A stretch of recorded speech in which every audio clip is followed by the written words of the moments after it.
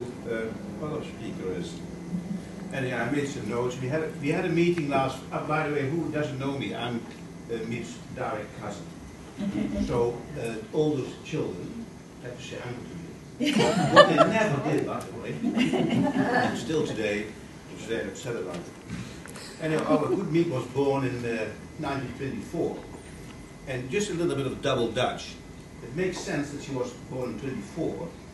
Because my son was born in 1990, and he's 24. For that reason, Miep had to be born in 1924. That's double Dutch. I tell you, I don't bore you with that technical stuff, but I need my hanky because I'm a soup. Now, Miep is a very interesting lady. Because she's born out of a Dutch lady and a Dutch person, but her grandfather from mother's side was German. He was actually a baron, Hausdeen Kamen. Although he was an orphan and taken out of the orphanage in Germany and came to Roermond. So that's why the gratitude of Miep is so very apparent. So the royal blood is very obvious. At a young age of about 2.5, she moved to Belgium because her lady mother, who was the sister of my mother, married a person, and he started a business in Leuven, in Louvain. And that's where the terrible, not terrible, the interesting language skills from Miep come from. Because she went one day Belgium, no, a whole day Belgium, one day French and one day Dutch school. So her French is like her Dutch. Anyhow, good Uncle Wim, Miep's father, lost his business in the Second World War by the Germans. And it's very remarkable because her name was Hausdeen Kamen from the mother's side. From the father's side, her name was Munich. Yeah, so both German. So I don't know what the Germans did. Anyhow, her father lost a lot of, and her mother a lot of business and money and all that sort of stuff, what really was very upsetting. But Miep was very, as Penny already mentioned, very adventurous. And when the Second World was over, or about over, she walked from Leuven to our hometown to visit her, the other side of the family, like my mother and her father and things like that. And yeah, so she was a very interesting woman, and she still is a very interesting woman, only. Because she thought, oh, just walking to Europe, or to Holland is not so interesting. So what she did, she stepped straight to a minefield, to a farm, and then the farm lady said, what are you doing? Where are you coming from? Oh, I come from there. Oh, you straight went to a minefield. Anyway, he didn't blow up. And she's still with us, but great life. So she's an indestructible sort of a person as well.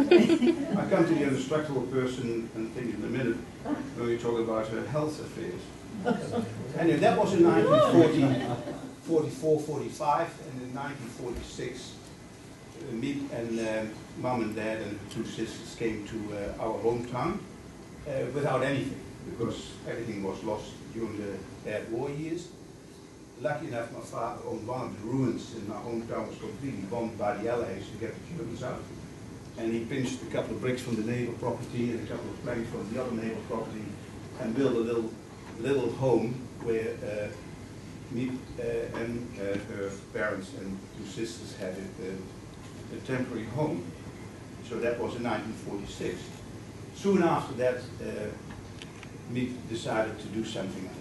She wanted to see and conquer the world, and Miep was one of the first stewardesses for the Royal Dutch Airlines. Again, double Dutch because it is the KLM. And everybody talks the Royal Dutch Airlines, so it doesn't make any sense, but anyhow, that's why we call it double Dutch. Hang on, I have to look at my cheat sheet. The wrong page probably. Past this. Yeah, back to the minefield, we had that news.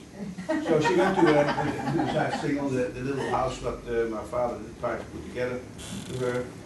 And Miep started as a stewardess with the Royal Dutch Airlines, and she was still too small for me, so she decided to go for a couple of years to Indonesia. That was in the late 40s, I believe. Before she met her dear husband, Ralph, Henry, Lou, or whatever. You know. And I mean, I called blue blue, but I didn't know what blue blue was. So when I was 8, I knew that blue was blue. I didn't know that was a person, but I thought it was a person, but it was a cat. Oh, double Dutch again. And then this remarkable thing came that they disappeared from her Royal Dutch Airline experience and moved from one of the most prestigious areas in Holland, Duitsland. They moved to Australia. It was very sad for us to lose our beautiful Miep and Blue. And the hard part was that we didn't understand what Australia was. Because, and I thought, he's just seeing something. A farm with 3,000 sheep and thousands of hundreds of acres. I mean, that was impossible. I mean, in Holland, if you have 100 sheep, you have a big farm. If you have 4 acres of land to grow vegetables, you have a big farm. I have 4 acres in Noosa, so you can tell them hardly can't believe it.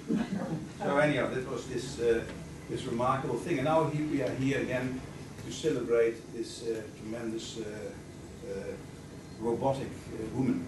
Because she went through this terrible stage, and so I asked her yesterday, so Miep, what is going on? Or how many hips and knees and whatever do you have? So in both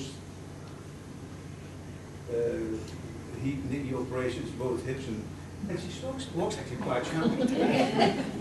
Thank you, Miep.